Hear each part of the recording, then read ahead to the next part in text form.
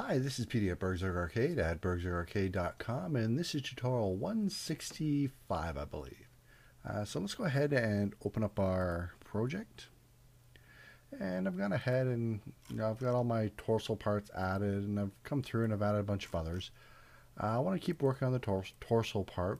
Let's start creating the GUI we're going to be using to swap our torso materials around. And of course you can place them anywhere you want in the screen. I'm just going to keep working my way up for now. And this time for controls, I'm going to want to have the greater than, less than arrows. And in the middle I'll display the name, or at least the number of that texture in the array. And of course we'll want to get rid of these identifiers when we're integrating it into our player generation scene, or at least the character generation scene. But for now, it's very helpful to be able to see, what items aren't exactly fitting right. So let's open up MonoDevelop, and I'm going to head over to, well, we can close detect leaks, our changing room, and I'm going to go ahead and create a function that displays the elements we want. So I'll make it private. It does not return anything. I'm going to call it Change Material GUI. And here's our greater than, less than arrows. We can just actually cut and paste those in already. Now we'll want to obviously modify them. We don't want to rotate, so we'll just get rid of that.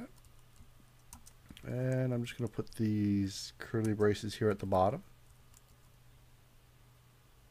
And I'm going to want to change where the position. I believe the last one was 70.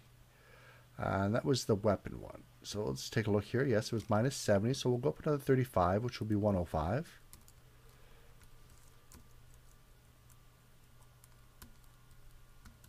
And I'm also going to want a box to be displayed in the middle. So we'll just add that now. And this box, I wanted to display the actual number of the element we're on. So I know I want it in the middle. And I'm actually just going to cut and paste. We'll look for one of the buttons, and we'll just cut and paste the code from there. Or at least for our rec size. Let's keep everything fairly consistent. And of course, we'll have to move it to 105.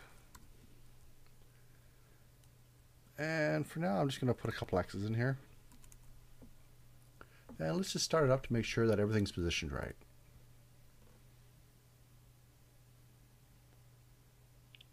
And, well, we didn't actually make a call to that function in our GUI to display it. So I'm going to go put a space there, and I'm actually just going to cut and paste this in here.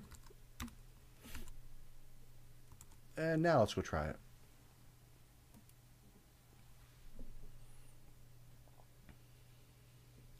So there we go. We have our greater than, less than buttons. They obviously don't do anything yet, and we have a display. That's what we wanted. So let's go up to the top. And up here where we're holding our weapon index, let's also start keeping track of the index that we're at for whatever material that we're trying to change.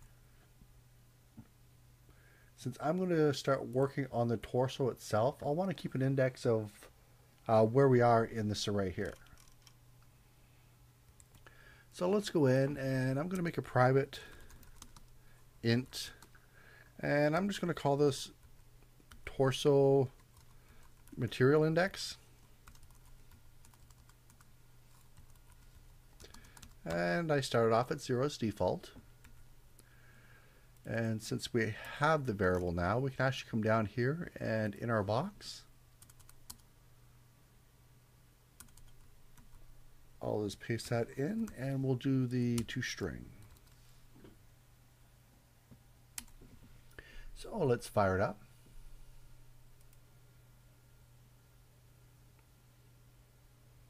And now we see what index we're at. Now let's get these little buttons here working. So we're going to come down here and create another function. And of course it'll be private, does not return anything, and we're actually just going to call this one change material. Actually, let's be a little more descriptive. Let's change mesh material.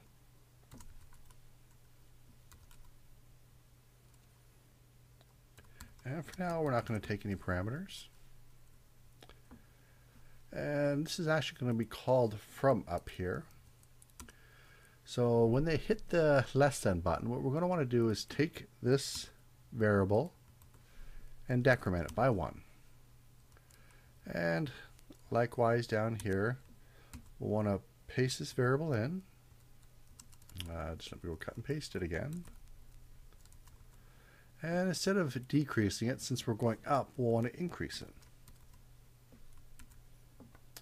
And then we're going to call this function.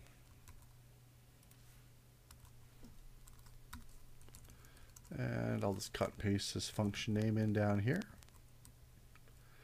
And when we get down here, the first thing we're going to want to do is check to make sure that the bounds of where this area is, or where this variable is in the array, does not, go below the minimum value or above the max value. So we're going to say if torso material index is greater than, and then we'll want to get a reference to our character assets manager and our torso material. So we know that we've called our character asset manager CA and the torso material. So we'll just grab the length property and we'll want to subtract 1 from it, because as I said before, the length is always 1 greater than the number, the highest number of the index in there. So if you have 10 materials in there, your length is, 10, but it'll be from 0 to 9. So just make sure that you put the -1 in there. So if it is greater than the length, we're just going to wrap it. So we'll just say torso material index is equal to 0. And then of course we're going to do an else if, and we're going to say if the torso material index is less than 0, then we're going to say our torso material index is equal to, so basically if we've gone off the other end, the small n, we're actually going to make it equal to the length, -1. So let's save that off. We'll go into Unity and we'll take a look. It's not actually going to change the material yet, but the counter should work and we have no errors. So this here should at least change for us now. And it looks like I've copied the repeat button instead of the button. So I'll just come in and sure enough, we have the repeat button, which we did not want. But it's an easy enough fix. We'll just get rid of the repeat part. We'll save it back off. We'll head back into our game and we'll start it up. And there we go. As you see, it goes up. Let's go down this way. As you can see, when we're at 0, it rolls, it goes to 25, and of course from 25 it goes to 0. Let me just take a quick peek here, and there are 25 of them. So everything seems to be working well. And if you notice here, the size is 26, so everything's working right. Let's head back in and actually start trying to change some materials here. So we're at the end here.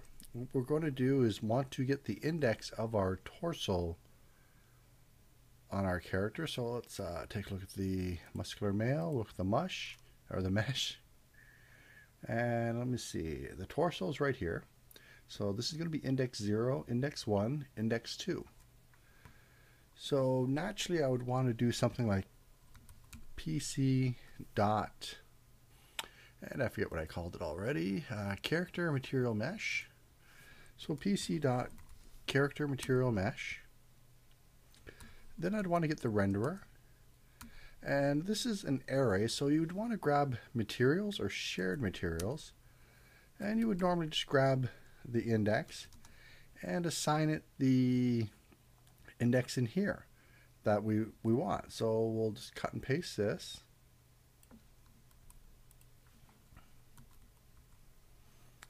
And of course we're going to pass it in this value here. And let's save that off, and we'll come back into our game and we'll start it up. And I'm going to leave it unmaximized this time. I'm going to try to move this over a bit to get a bit more room. Let's go ahead and actually turn off our detect leaks so we can see a little bit better. And let's start it up. And it starts off at 0, but you notice as we're changing, it's not actually changing. And we can go in and throw in a debug statement, and let's do it down here.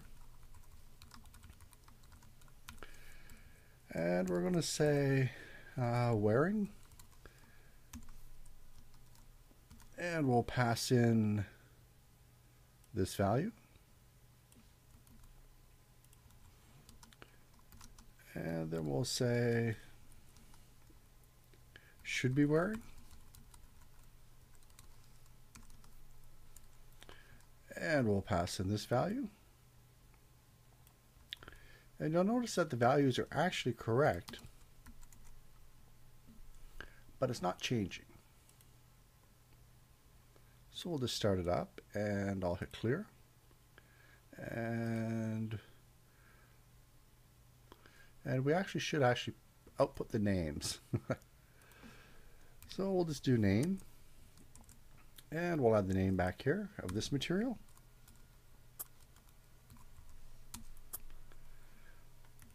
Just so our debug log statement's a little bit more understandable. So we'll start this back up, and we're going to hit clear when it starts. And when we try to change material, we'll notice that we're wearing, if we actually select our character here, let me just scroll around a bit. We'll select him. You have to move in a little bit more. I'm having trouble clicking them. And it says that we're wearing the 001 body instance, and we should be wearing the 02 body. And of course, if we try to change again, we'll notice that it's not changing even though we're assigning the right value to it. This actually threw me for a loop for a bit. What I found out was that when you have an array of materials on something, for some reason you can drag and drop materials in, but through code you can't just assign one value. What we have to do is actually take all the values in here, store them into another array, and then change the one you want in that array, and then reassign the whole array of materials back in again. So we're going to do that up here. So we're just going to say material, and this is an array, and I'm just going to call it mats. And it's going to be equal to this here, except we're not going to grab number 2, we're just going to grab all the materials. And I'm going to throw another debug log out here, just to show you the size, to make sure that we're getting them all. And I'm just going to say mats.length.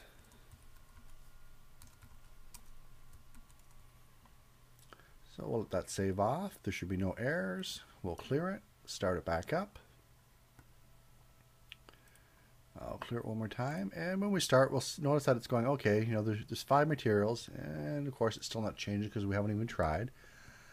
So what we're going to do down here is just have a for loop, and of course just generic for loop like we've done about 1,000,000 times already. And we'll say as long as CNT is less than, we're just going to take the length of this one.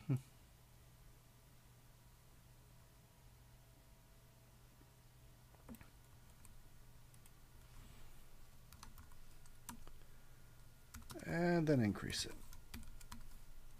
Now I've actually got this on the wrong line, and I want it above that. And all we're going to do is assign it into mats. So mats CNT is equal to, let's grab this here again. Oh, actually we can just grab it down here because we already have the index part set up. And instead of grabbing just 2, we'll grab the index in that material. And then down here we're going to want to change the second one. So mats 2 is equal to, and this is the new material we're trying to put in. So I'm just going to cut that out, paste it in, And then we're going to assign mats right into our materials. So let's save that off. We're going to head back in. I'm going to hit clear. And we'll start it back up. I got to hit clear again. And this time when we go to change, we notice we're getting the change. And everything looks fine, right? And the armor keeps going through. We can go backwards to get more flashy armor. But now let's turn on our debug or our detect leaks. And I'm going to go full screen for this. Just a little bit more room for all the text, and you should be able to read it a little bit better. And keep an eye on the materials as we go through. It keeps going up. And the reason is that when we replace the torso material, we still actually have the old torso material floating around. And there's a couple ways we can get rid of that. Right at the bottom of the function, I'm actually going to comment this line out now because we know it's working. You can come down and use the resources dot unload unused assets. And if we start it back up, you'll notice that the first time we click, if you just pay attention to all the numbers here, you might want to rewind and take a look. But the first time we click, everything changes, and then each time we click after that, it no longer keeps increasing our game objects, or sorry, our materials. So it is getting rid of the right one, but this is kind of like trying to kill an ant with a sledgehammer.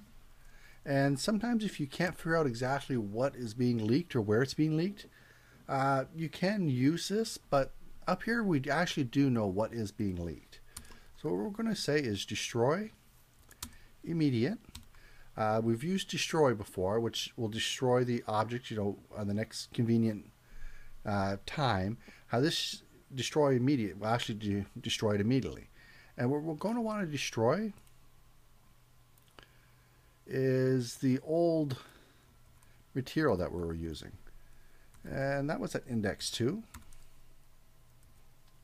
So let's save this off. And we got no errors, and I'll probably have to clear again. But let's try it out. So we're at 124 materials, so we'll start it up. It goes to 128, but then it stops. And you notice it doesn't go up anymore. We're getting close to the 20-minute mark, so I'm going to call this one done. But before I go, I'm going to give you a little bit of an assignment. Let's go ahead and we'll head back into MonoDevelop. And we notice that, actually, if we look in Unity, changing all these other materials should be pretty much the exact same. We have an array that holds all of the materials, and we already know where it has to go. And we've created a function that is capable of changing a material. And we've even got a little bit of a GUI set up to change the material, or to allow us to change the material. But for an assignment before you start the next tutorial, take a minute and try to actually reconstruct this method so that we can change any of our materials with just this one method. So when we go to change the legs, we don't have to create a whole new method just to change the legs, because really all we're doing is the exact same thing, except we're going through a different array. Anyway, I hope you give it a shot before the next tutorial, and I'll see you in the next one. Bye-bye.